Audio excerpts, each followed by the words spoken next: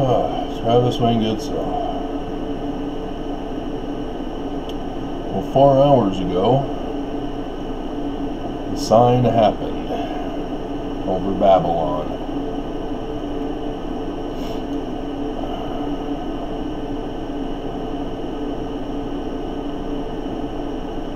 Oh, man.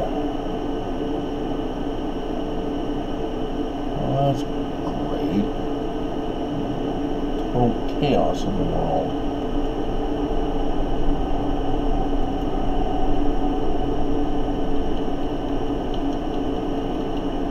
Let's see if I can do a comment video here.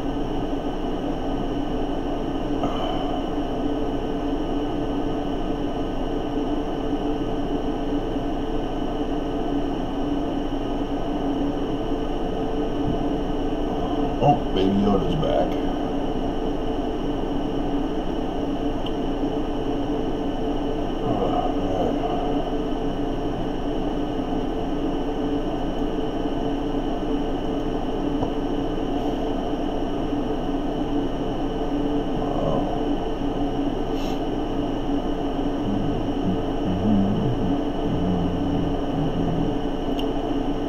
Okay, so LDS Church Danites Fulfill Latter-day Prophecy is showing 25, but it's always less than what it actually is.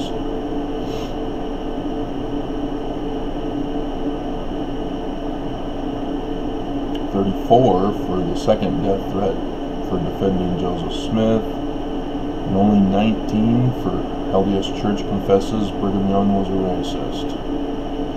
25, 34, 19 is actually 29, 36, 35.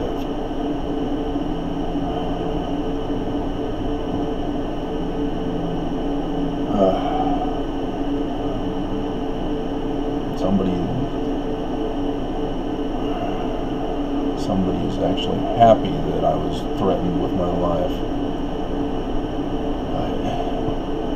Mormons are getting the church in trouble.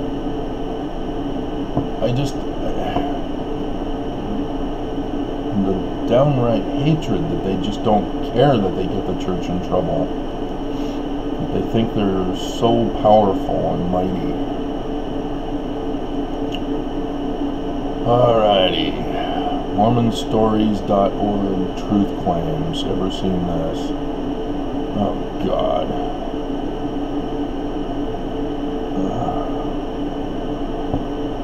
Don't come onto my site and tell me about other people. And this is a subscriber too. See, because this Mormon Stories Truth Claims is just another person's speculation. They don't do research. They just take the hearsay that people accuse out in the open, and they say, oh, you know, it's my opinion. Well, we can speculate that, well, I don't know, they say this, so I don't know, I guess it must be true. It's not research, people. I mean, did they not teach you this process? Did I really have such an exclusive education beyond what people in America or Mormons receive? I mean, yeah, I took philosophy of religion at the University of Lethbridge, Alberta, Canada, and then went and took a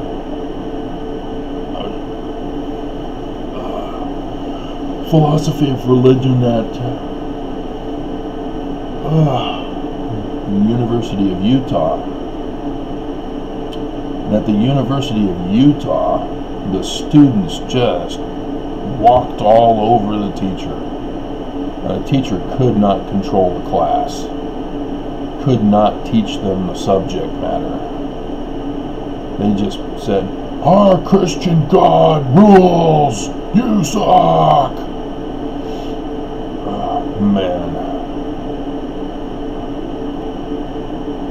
it's just, my God. As if they can say, hey, the more people on the Lord's side, we will establish truth. It's not how truth is established, dumbasses. Alrighty.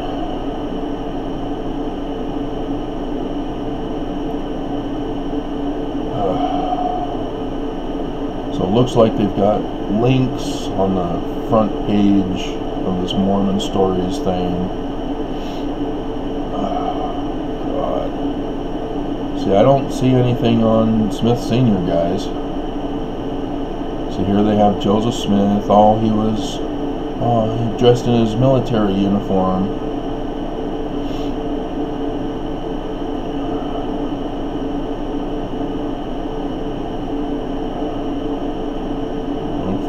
Yeah, no.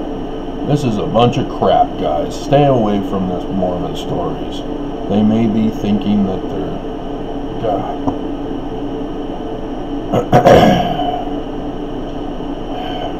They pull the same stunt Mormon apologists do. They just do it against Joseph Smith and the church. They haven't learned a thing from what they were miseducated in the church with.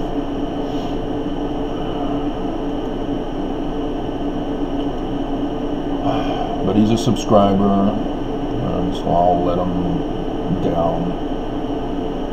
Though I'll have to... He's probably watching the video if he's a subscriber.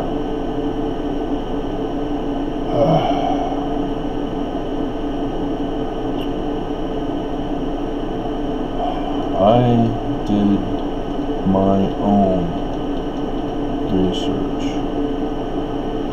on LDS church history and did not utilize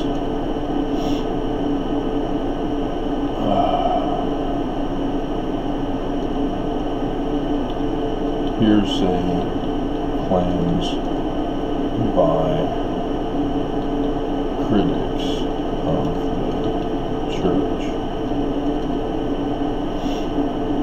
It may seem great that critics are online exposing the church, but to use the same tactics as Mormon apologists use to defend the church does not justify truth claims.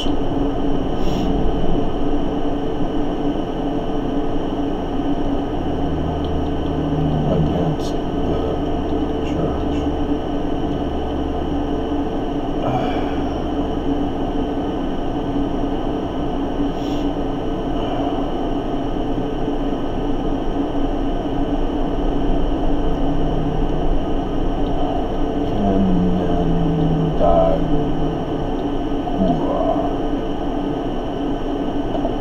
Did I spell that right? No, I did not.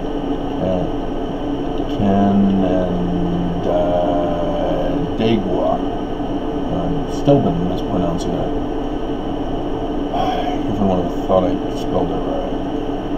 Pronounced it right.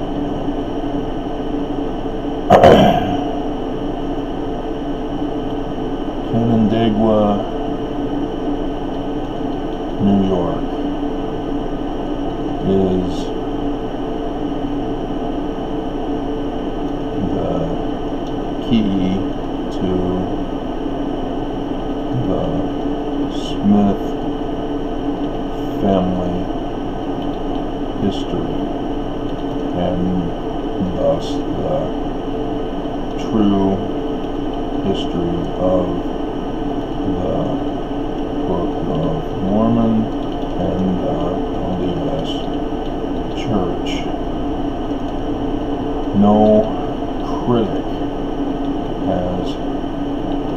ever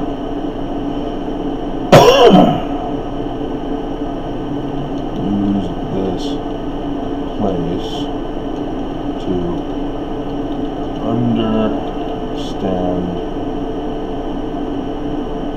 or search for what did you the truth.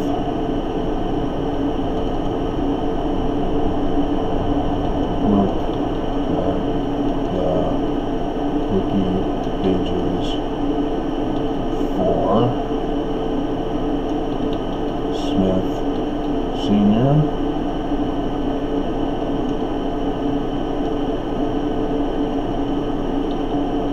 Captain William Morgan and Heber C. Kimball.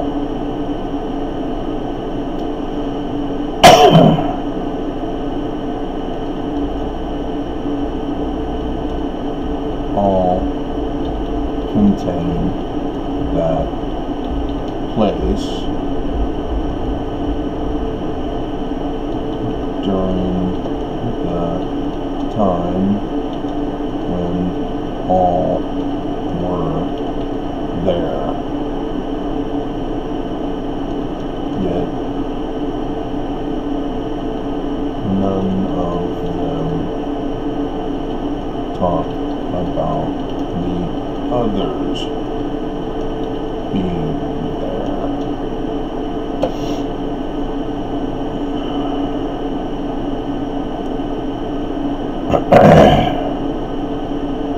So yeah, Canandaigua,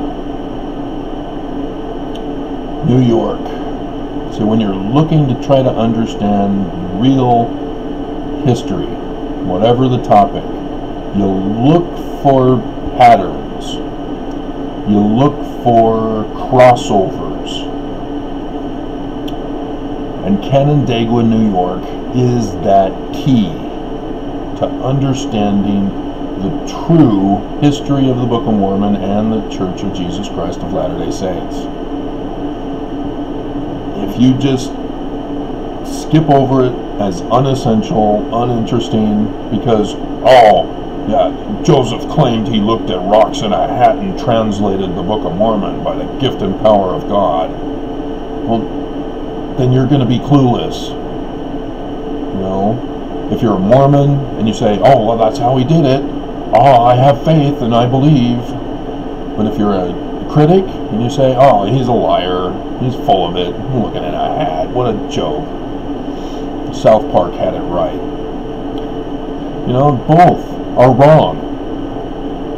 Joseph, by the way, had nothing to do with the Book of Mormon. He was supposed to take Martin Harris, who was going to pay for it, and fool him into thinking that Joseph did all that when he had nothing to do with it. He had one assignment: to distract Martin Harris to get him to pay for the publication of the book. And why? They needed someone else to pay for it. David Miller of the Batavian Press, who invested in William Morgan for his 2 books to get published.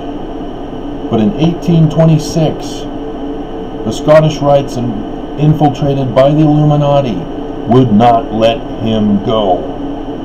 They said, hey, you're not exposing us, so we're sending you death threats. They locked him up with false accusations in the Canandaigua jail.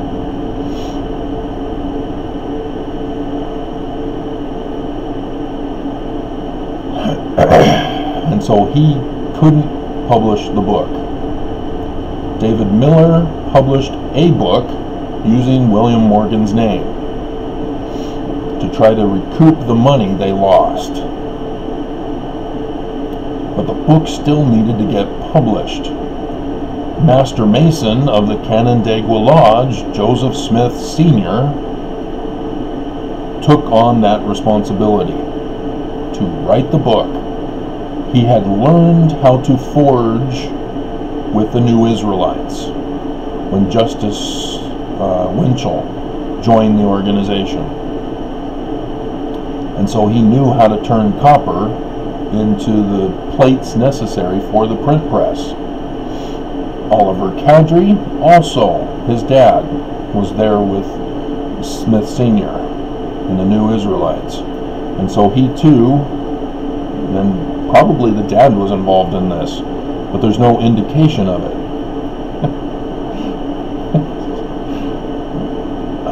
But Oliver Cowdery clearly is involved. And so it's possible that William Cowdery was there with Smith Sr. dealing with the plate making, as Cowdery then went to be with Smith Jr. to make sure that things got done right this time.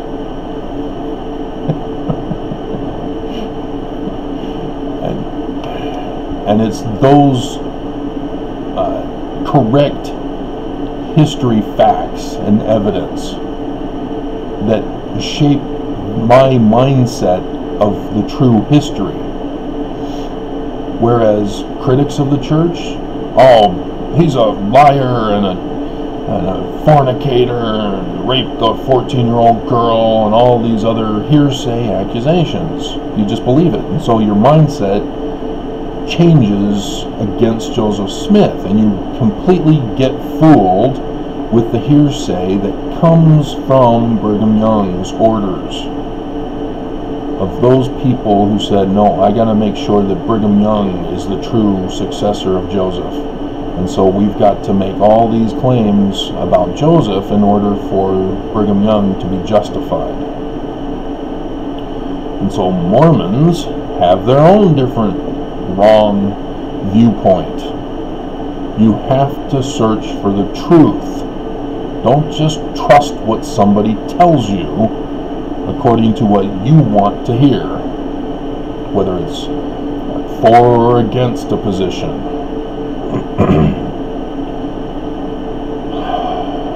And so then Heber C. Kimball comes in. He's the opposing force. He's outright lying concerning his dealings with Canandaigua. So,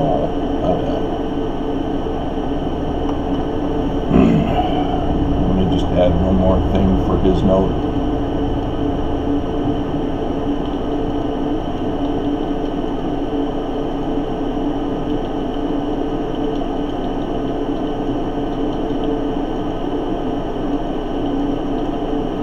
Because it is against the church does not mean it is true or truer than the lies of the church.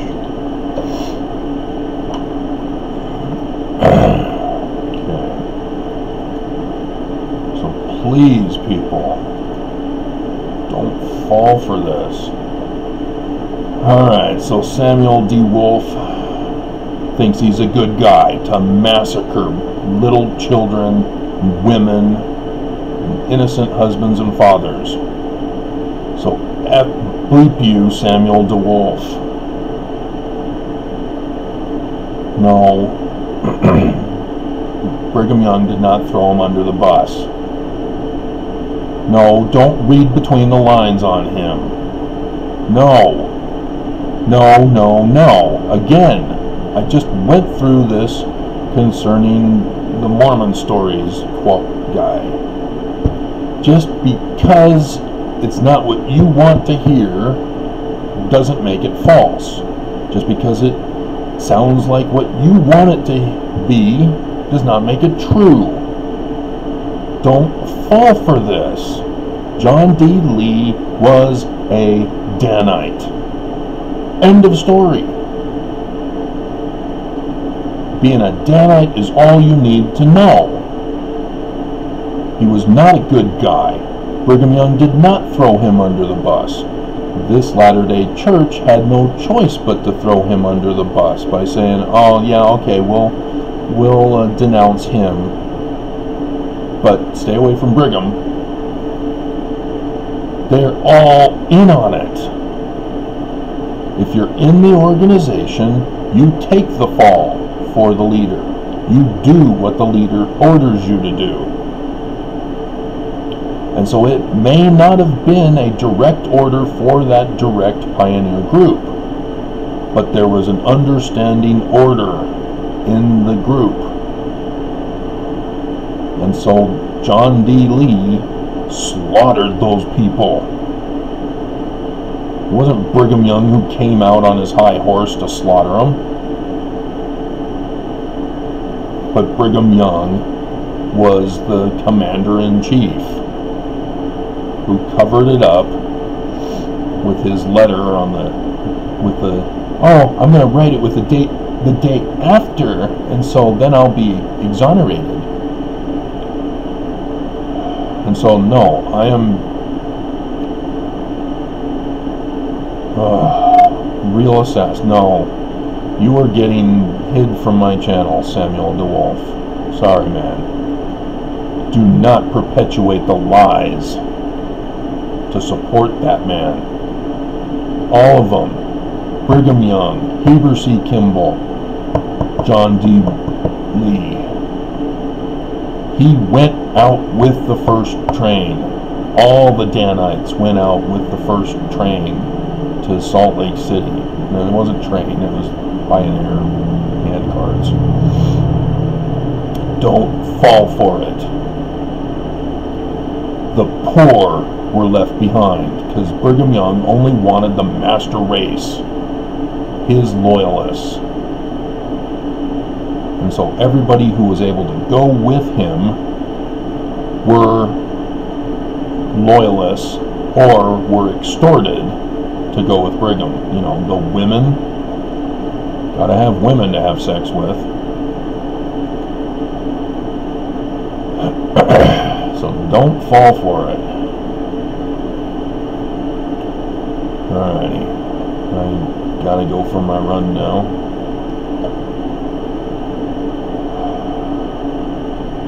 Don't give exoneration for a man who doesn't deserve it.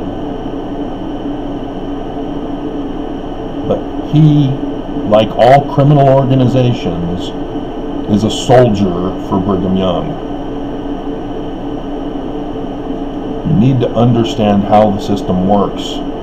Don't try saving his life, because you will get banned from my channel. Bye-bye, Samuel DeWolf.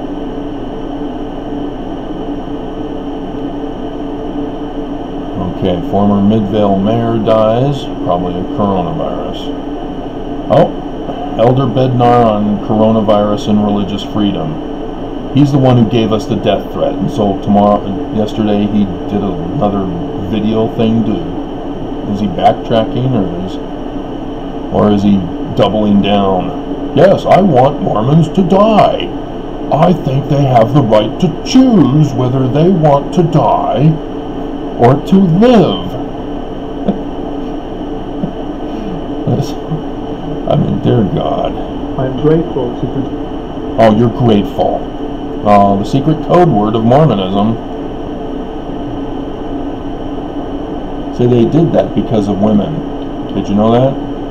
Women were feeling that men were being mean and insensitive and authoritarian. So the church leaders started using the women code words to pacify, flatter, and deceive them. That's a psychiatric trick, if you didn't know. They purposely say certain words to string up your emotions and manipulate you with your feelings. It is all a trick. Don't fall for it. What's going on? Come on. Alrighty.